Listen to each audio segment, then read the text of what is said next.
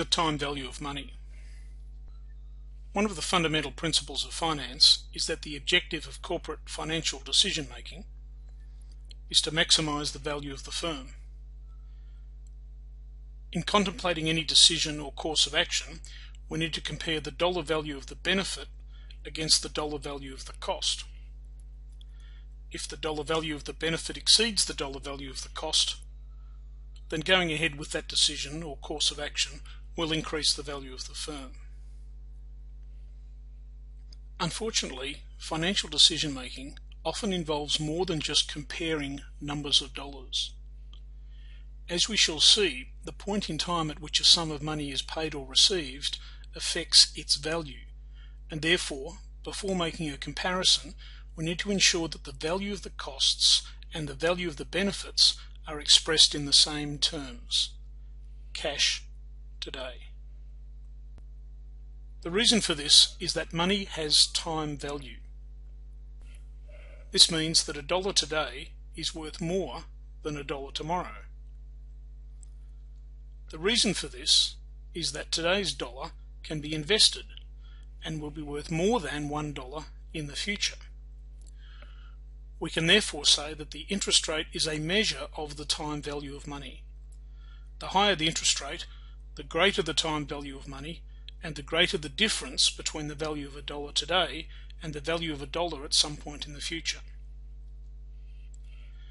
We can illustrate this with a simple example.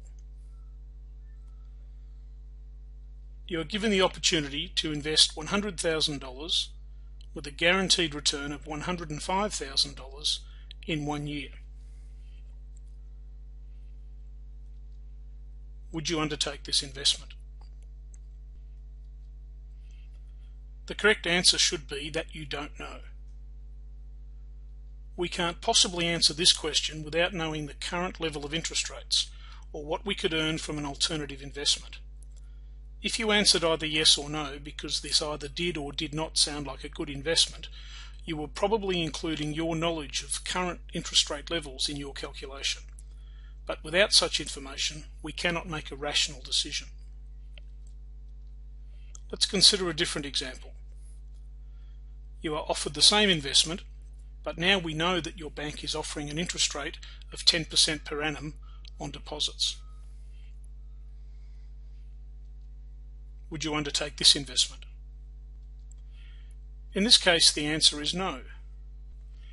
Clearly, if you can earn $10,000 by putting your money in the bank, you would be worse off if you undertook this investment instead. Using the concept of the time value of money, we can say that if the interest rate is 10%, $100 today is equivalent to $110,000 in 1 year. The number of dollars is different, but the value is the same.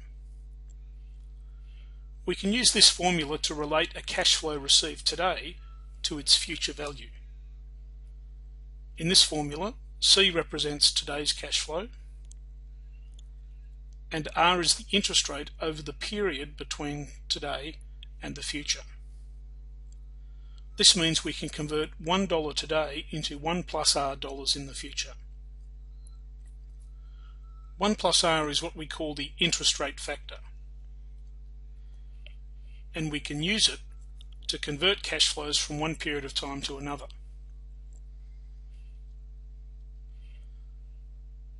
Here we can see how to use this equation to calculate the future value of $100,000 given an interest rate of 10%.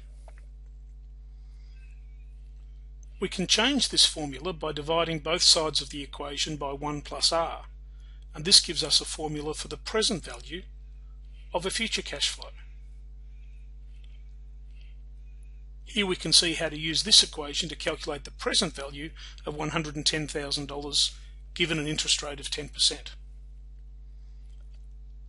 If we apply this formula to the investment we considered in the previous examples, we can see that if the interest rate is 10%, the present value of $105,000 is $95,455.